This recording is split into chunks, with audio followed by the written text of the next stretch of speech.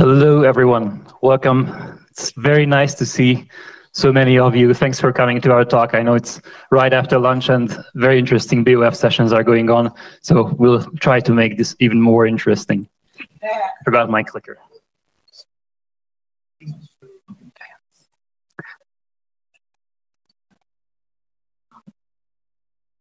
So, hello, everyone. My name is László. I'm a founding engineer at Angeflow. We build a remote execution and remote caching service for Bazel and other build systems. Before joining Angeflow, I used to work at Google in this office. Between 2010 and 20, I was a part of the Bazel team, as you can see from most of my clothing. And initially, I worked on internal JavaScript rules and tooling. I was a JavaScript imposter like Alex. I didn't write any JavaScript, just the tooling. But after we open sourced Bazel in 2015, my focus has shifted to Windows, to bringing Bazel to the Windows users. For a few years, I was the tech lead on this project. And today I want to tell you about some of the most interesting challenges that we've come across while porting this Linux-only software to Windows. Since you're at this conference, I assume most of you have used Bazel. And since you're at this talk, I guess some of you may have even used Bazel on Windows. But if you had to guess the percentage of people in this room among us who have used Bazel on Windows, what would be your guess? Now, please don't say anything, just think about a percentage. Okay, could you please put up your hand if you think at least 10% of us in this room or more have used Bazel on Windows? Okay, that's a lot, about a third of you. 25% or more? Okay, still see some hands, 50% or more? Okay, excellent. Now, please put up your hand if you have used Bazel on Windows. Okay, so most of you have, and most of you thought that you haven't. So I think that's very entertaining. But the other reason I asked you this, other than being cheeky, is the Bazel team faced a similar question back in 2015. We just open sourced Bazel. It was running on Linux. We all used Linux. Everyone at Google was using Linux for the most part. We knew Windows was important, but didn't really know how important. So we took a look around outside of Google and discovered that the most popular OS was actually Windows 7. So we had to support Windows if we were serious. Besides Bazel happening in 2015, another important thing happened, and that was TensorFlow. TensorFlow was massively popular. It built with Bazel and CMake. And we thought that a lot of developers will want to build this on their computers, from professionals to hobbyists to students.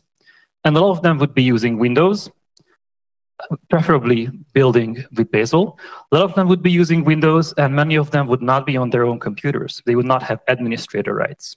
So we set two restrictions for ourselves. We wanted to support Windows 7, and we wanted to not require administrator rights, either to install Bazel or to run it. So yeah, no big deal. Can't be that hard. We don't need root access on Linux. Why would we need it on Windows? And as for other how hard can it be type of questions, we thought, yeah, we'll need to deal with Bash. Bazel depends on that. I'll get to that in a second.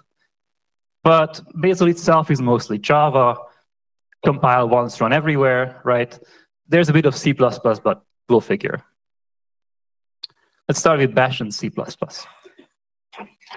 Bazel depends on Bash with about 1 million tentacles. Every gen rule is an arbitrary shell command. So we need Bash for that. PyBinary, Java binary, PyTest, JavaTest, a bunch of other binary and test rules have something called stub scripts. And these are things that find your interpreter or JVM, compile your class path, and set environment variables before it can run your actual program. Those are all written in shell scripts. Test wrappers. Every test rule has a shell script that sets up the environment for it before the test can be run. So those are all written in shell. We needed something for Bazel on Windows. And as for the POSIX API, the C++ part of Bazel is heavily dependent on some of the POSIX functions that Windows doesn't implement. So we needed, in order to even compile Bazel, we needed those functions. And the solution was something called MSys. MSys is a Bash terminal, a Bash build for Bazel. it can run bash scripts natively. So it solves that problem. It also gives us many of the GNU bin utils like sed and grep and awk that generals take for granted, and has a package manager so you can install more. But most importantly, it has a library that you can link your programs against, and it implements just enough of the POSIX API on top of the Windows API that we could build Bazel against it. So that was great. Now, back to the previous restriction. Not being able to use administrator rights meant one thing, but that was really painful, and that is we could not create symlinks. And not because the file system doesn't support them, because MTFS does. The problem is, under Windows 7, you can only create, a program can only create symbolic links if it's running as administrator, and we didn't want to do that. And if you don't know, a symlink is just a special file on disk which points to another file or directory or another path. Whatever is under that path points to that. And Bazel uses this heavily because if you have an action with lots of input files that you need to arrange in a certain way, you can either copy them to the right places or you can create pointers to them, which is a lot faster. And that's what Bazel does. So we wanted something like that on Windows, but couldn't use symlinks. So what else is there? Turns out there's a thing called junctions. These are like directory symlinks. They only exist on Windows, but they serve our purpose as well. You don't need administrator rights to create them, and they are super fast. But what about files? We can consider hard links. Hard links are also special files. I'm going to hand wave about this, so I'm sorry if you know how file systems work. This is going to be imprecise.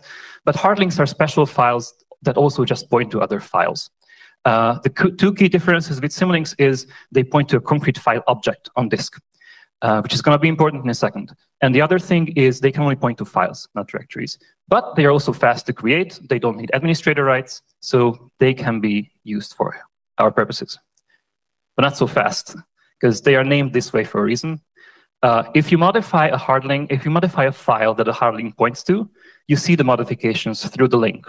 But if you delete the file and recreate it, then the link still points to the old content. And that's important because if you stage your input tree with hard links and Bazel rebuilds one of your input files, then it also needs to recreate the link, which is a problem if you have thousands of actions and thousands of input files because it slows you down. So they can become stale in this regard. And the other problem is their target needs to be writable in order to create a hard link. I believe this is true on Linux as well, but on Linux we were using symlinks. And what this means is if your actions have input files, they are staged with hard links that point into your source tree, and those are writable, and your action modifies them. Well, that's bad news for your downstream actions. So what did we do? We used hard links anyway. Moving on to more differences between Linux and Windows that we had to solve. File system is notably, I think, well known that it's very different. The path separators are different. There's no single root to your file system. There are multiple roots. These are the drives that you're familiar with, C:, D:. The paths are case insensitive. So the two paths you see on the screen, left-hand side, right-hand side, they are equal on Windows. On Linux, they would be different. And imagine these have build files. Are these packages then equal? And the answer is yes. On Windows, they are. Actually, on macOS, they are as well. And this is still a bug today. Path length limitations are different. On Linux, it's about 4,000 characters. On Windows, traditionally, only 260. Microsoft, back in, I believe, Windows 98 or so, started adding new API functions to support longer paths, up to about 32,000 characters. But those are new API functions. So it's a compile time decision which one you use. And if Bazel is trying to run actions that were built with the shorter limit, you're screwed. And finally, paths can take many different forms. All the paths you see here are basically the same path. Now, there's nuance here. I'm not going to get into what are the numbers after the tilde and all of that. But if you have worked with Windows, you will recognize some of these. And the final difference I want to discuss is in process management. On Linux, if you want to start a subprocess, you're calling the execve function, and you're passing an argument vector to your child process. And if your arguments contain spaces or special characters, you know the child process is going to receive them as you have intended. But on Windows, when you create a subprocess, you're passing the entire command line. And it's up to the child process to tokenize that into an argument vector. And if Bazel uses one quoting mechanism and the child process uses another one, bad luck. And finally, there is no shebang mechanism on Windows. So if you can imagine on Linux, you have a starlark rule whose executable is a Python script. The Python script has the X bit and has a shebang line saying, where's my interpreter? But on Windows, you cannot have this. I believe the Node.js rules are where I have seen this, that they needed to be ported to Windows so that they run an exe file rather than a script. Okay, so these were the high-level problems that we have come across. In 2015, we've open sourced Bazel. It had Linux support. And just a year later, March 2016, we were able to announce experimental Windows support, which means we've solved most of these problems to some extent, and we were able to make it experimental. Half a year later, we had support for the major languages, and the year later after that, in 2017, we were able to cut some of the ties to MSys. This I forgot to mention earlier, but from the start, from the get-go, we wanted to reduce Bazel's bash dependency as much as we could, because bash isn't really native on Windows. But for the reasons I explained earlier, we could not. In 2017, we could finally not link Bazel itself to MSys. So you still needed MSys if you had genrule or other bash requiring things, but not for Bazel itself. We now had a native wrapper for the C++ toolchain. Previously, we had wrapper scripts that translated the GCC arguments to MSVC. This meant C++ compilation was faster. We created half as many processes. We were able to build Android apps, and we had native stub script, not stub scripts, but stubs for the binary rules. In 2018, 3 important things happened. Remote execution was really taking off for TensorFlow. We had the Google Summer of Code. Google Summer of Code is a summer program by Google for students and open source projects, where students can contribute to open source projects, and Google pays them a stipend for doing so. Bazel was part of this. We had an excellent contributor named Lu Rongji, who implemented sandboxing for Windows. I think this is a little known fact, but Bazel still supports sandboxing on Windows today. You can still find his commits on GitHub. And even though last time I tried, the code was slightly broken, but it could be revived. Everything is still on GitHub. And finally, we finally implemented run files tree support using symlinks. Starting with Windows 10, you could opt in to creating symlinks without administrator rights. And for those people who did, we wanted to have support for that. And if you have watched Fabian's talk last year, you will know that on Windows, we were not creating symlinks for run files tree. We created manifest files that just describe the tree. And that gets me to Bazel 1.0 in 2019, when we have got even more ties to bash. Even the test wrapper was now native. We had native support for batch scripts and PowerShell scripts in general. We had all the rainbows and unicorns you wanted. And this ends my section of the talk. So this is the history. So now I want to hand it over to Jay, who will tell you about the future. Thank you.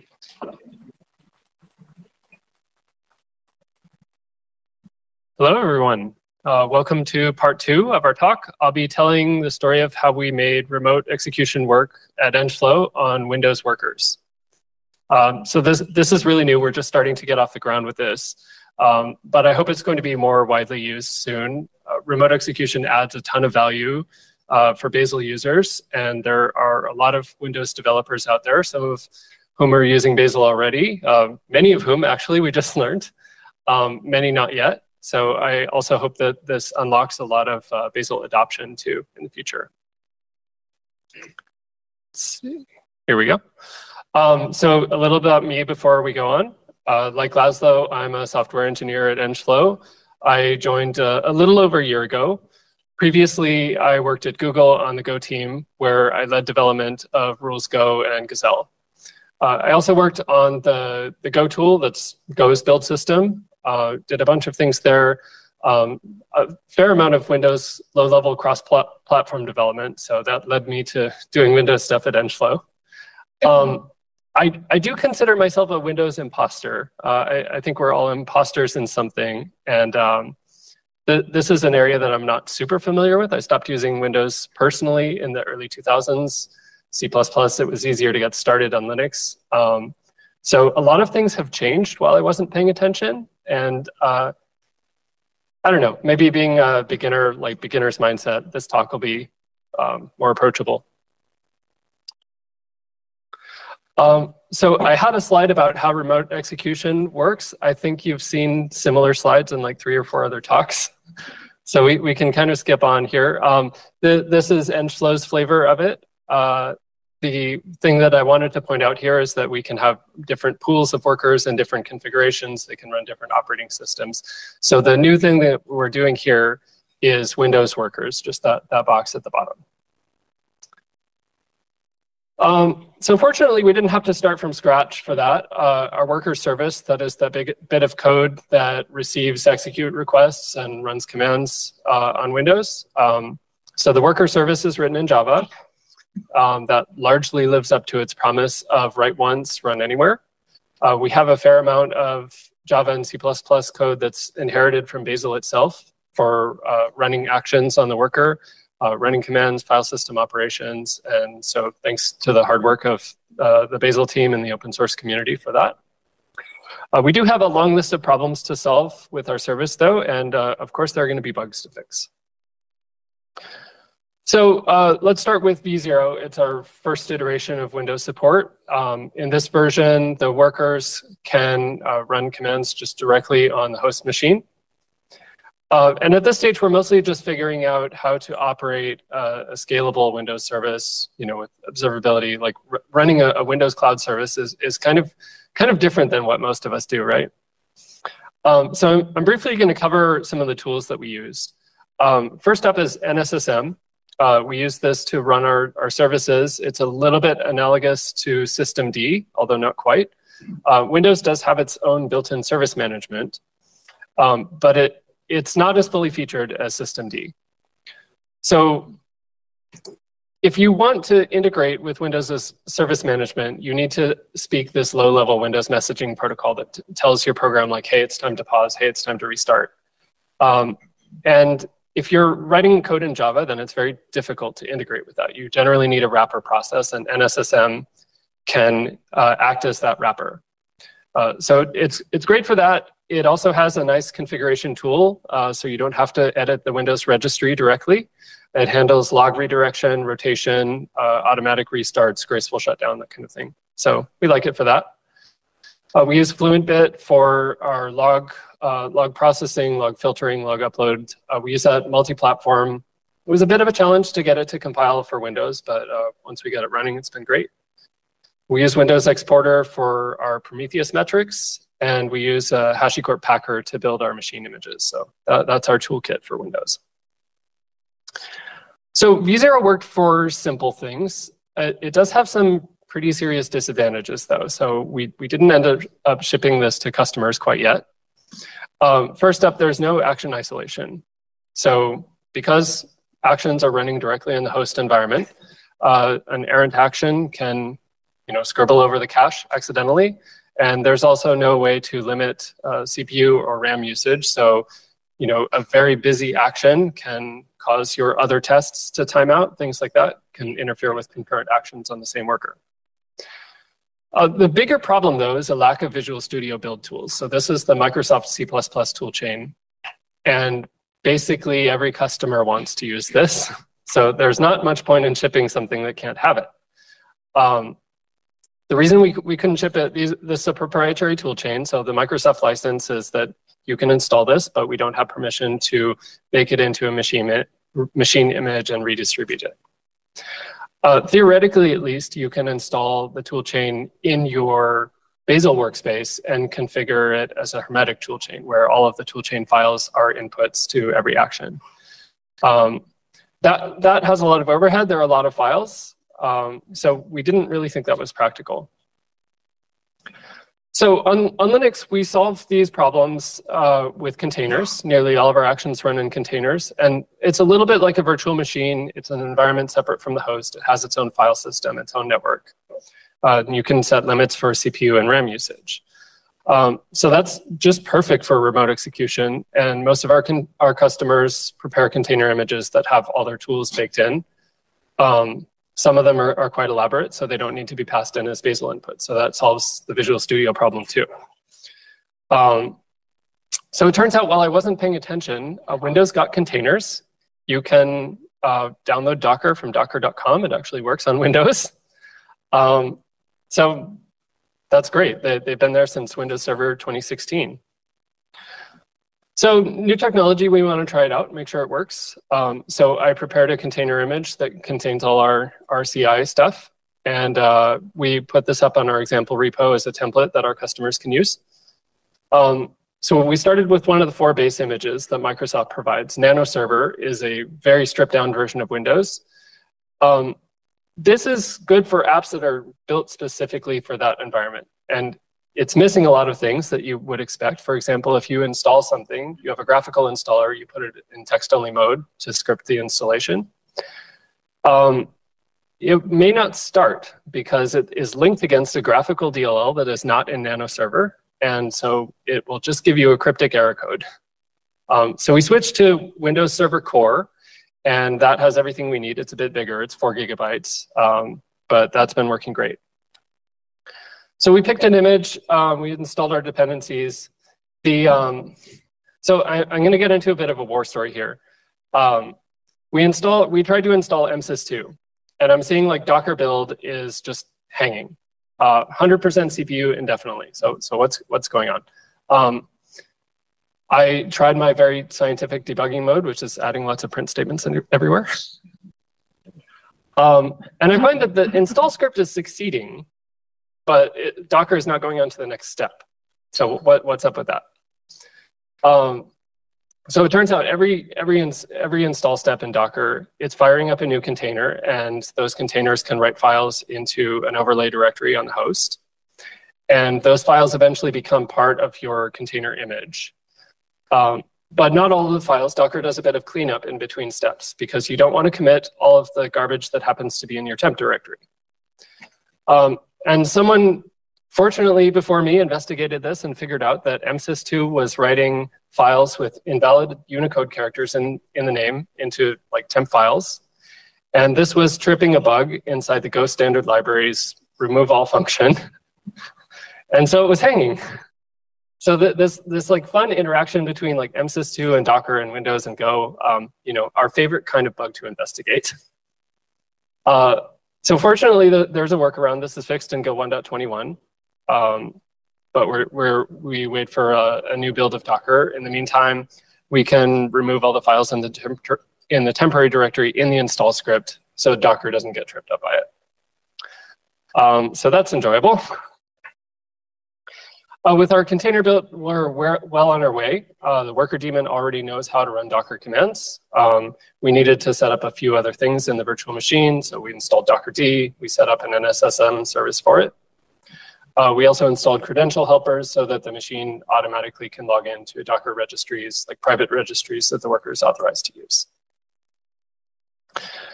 Beyond this, a lot of the work has just been squashing bugs, and I could get into the details here, but we'd need another day of conference, and I don't think you'd all stay around for that. Suffice to say, like all of the differences László talked about earlier are super relevant.